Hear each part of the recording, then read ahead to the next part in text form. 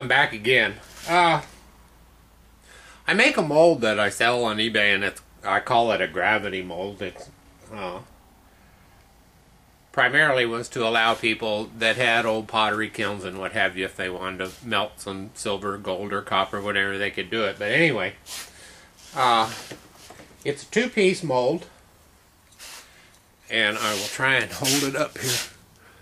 But it has a top chamber, an air vent, and then the ingot cavity, and then the back plate has just got the bore to where when it's put together it makes a two-piece mold where the top chamber, you put your metal in there prior to melting. And then what I did was I had a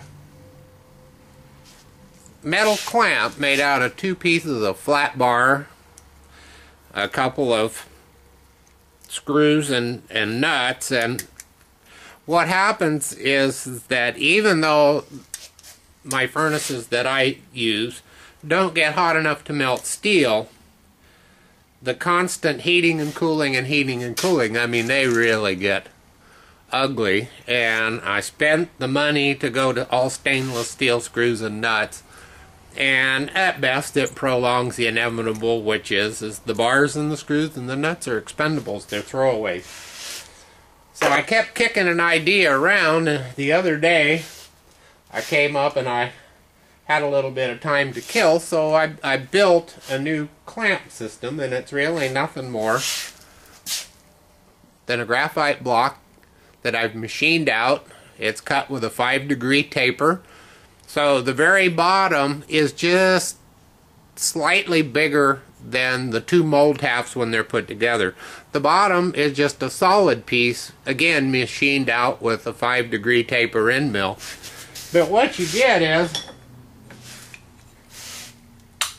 in the expansion of the graphite compared to the expansion of the steel expands more. And so the clamp would get loose. Most of the time it isn't a problem, but it can be.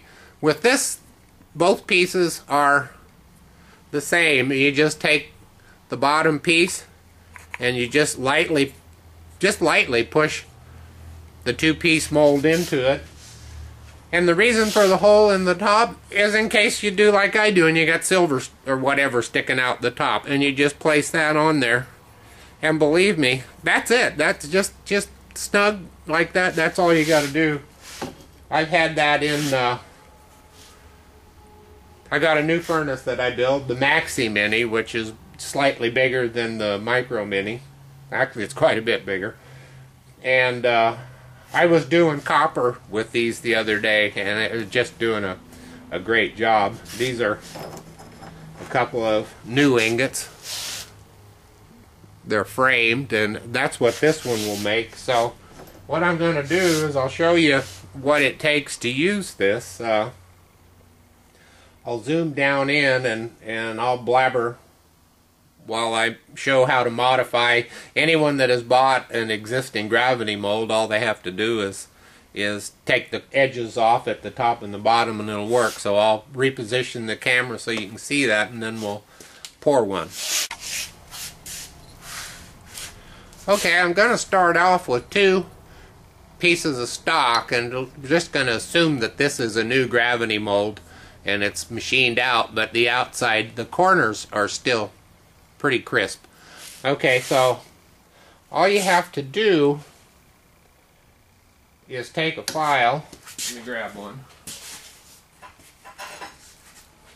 You take a file and you just lightly, the outside edges,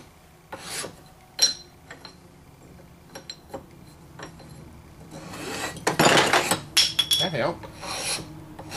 Then you just flip it over and do the exact same thing to the bottom. Take this one, do the same.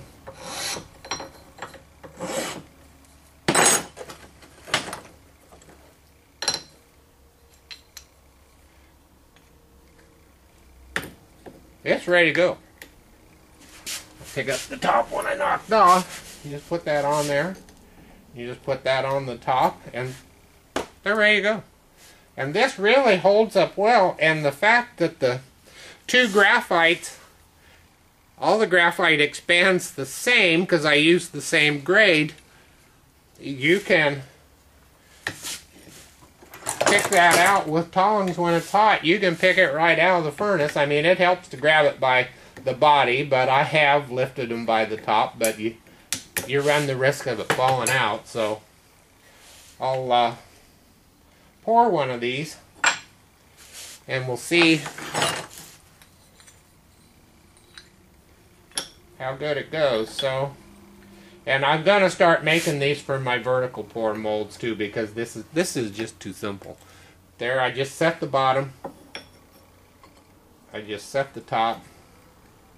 I mean, if you want to hit it, go ahead, but that'll, by just making them seat, they will last plenty long. So I will go ahead and we'll get some metal going here.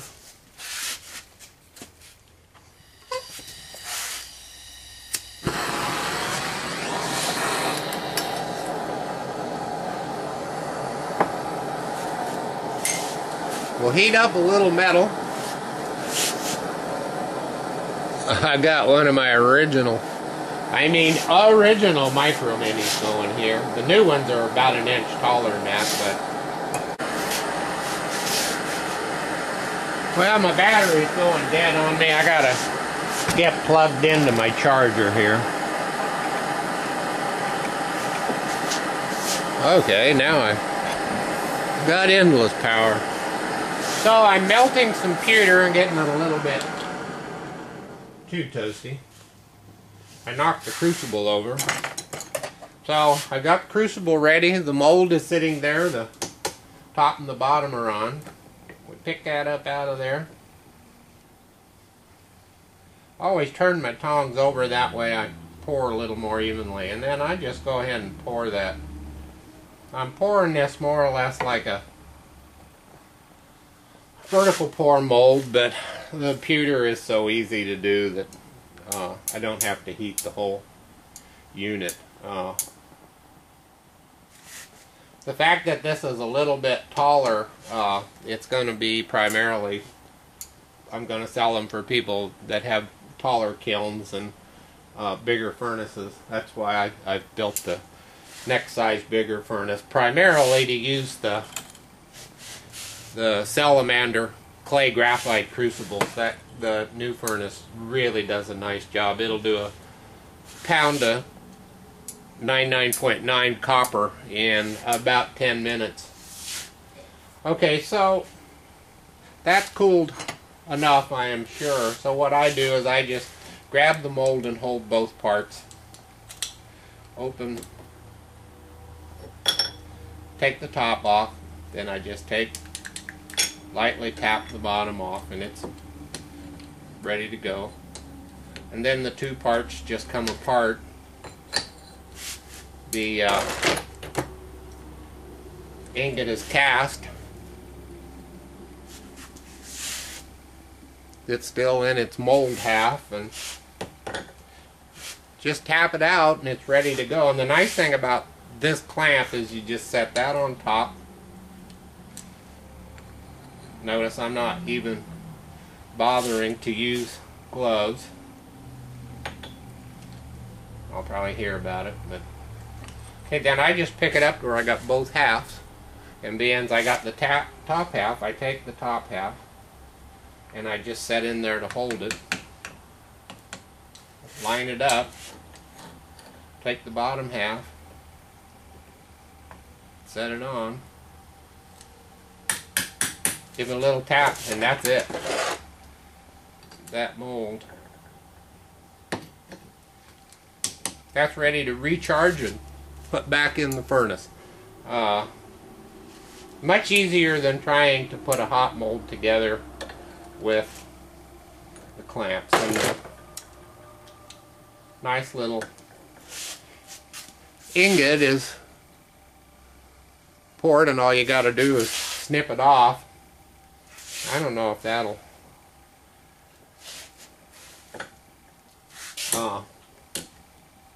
fit back in there right now. But anyway, that's the new clamp that I'm going to start making to sell. And for any of you folks out there that have bought the gravity molds or the vertical pour molds, these will work on the vertical pour too, and you won't need a metal clamp for them. But anyway, that's enough for today.